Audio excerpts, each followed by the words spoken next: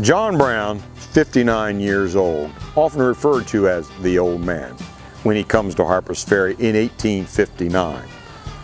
Born even before Thomas Jefferson becomes president. Now here before Lincoln becomes president. Brown hated slavery. For most of his life, he had fought against slavery. He had watched the Congress deal with the issue of slavery, and they were not able to abolish it.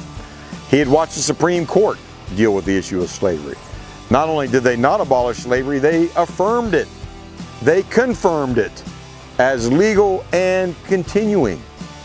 And so Brown believed that since his government had failed him, that he needed to do something, and he did. And he literally went to war with the people of the United States and the United States government over the continued existence of slavery. Brown chose Harpers Ferry to launch his war because we had here thousands of weapons, 100,000 weapons stored here in 1859. Rifles, muskets, pistols. You're going to have a war, you need weapons. So the plan was, get into Harpers Ferry, seize some of the weapons, get out.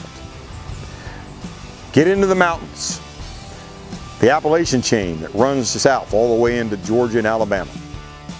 And then have raiding parties that would go to plantations and estates throughout the South and bring slaves with them under the protection, under the defensive protection of these armed men.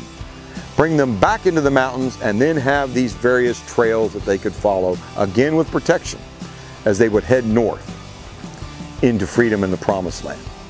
In essence, John Brown was taking the concept of the Underground Railroad, which was a very dangerous proposition and a difficult expedition because you did it on your own and you had no support along the way in terms of armed escorts, and people were chasing you. So the idea was, let's not just have individuals escape, but let's bring whole families. The Underground Railroad by itself often resulted in division of families because not everyone could go. So Brown wanted everyone to go and bring along and be able to protect and defend as he would escort them through the mountains, the Appalachians, all the way from Georgia and Alabama, north into Pennsylvania. The plan didn't work. Ultimately, he would be trapped here at Harpers Ferry. He would be captured by United States Marines, commanded by Lieutenant Colonel Robert E. Lee. Not killed, wounded. Taken from here to nearby Charlestown, placed on trial. He's going to be tried for 3 things. Murder. People died during the raid, including the town's mayor. Mayor of Harpers Ferry was killed. Treason. Brown actually had his own constitution, and it was discovered. Third, he was tried for inciting slave rebellion. Each of those, murder, treason, insurrection, each one of those by itself is a capital offense.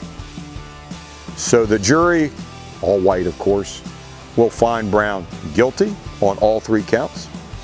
The judge will determine that the only answer for John Brown is the noose, and on December the 2nd, 1859, John Brown will be executed in Charlestown, hanged. And many people say he never died on that gallows. He was dead, but John Brown did not die because he had created his own movement. He now became a martyr. And for those people in the North, they now saw John Brown as a symbol of freedom fighting. In the South, he became the devil incarnate, evil itself, attacking their culture and the whole idea of the institution of slavery. And so Brown was very polarizing. Many people say that the first shots of the Civil War were fired in Charleston Harbor, Fort Sumter, South Carolina. True, those were early shots. But you can point at Harpers Ferry. You can point at October 1859. You can point at this location, even before the election of Abraham Lincoln and before Fort Sumter, and say with absolute certitude that John Brown sent America reeling towards civil war over the issue of slavery.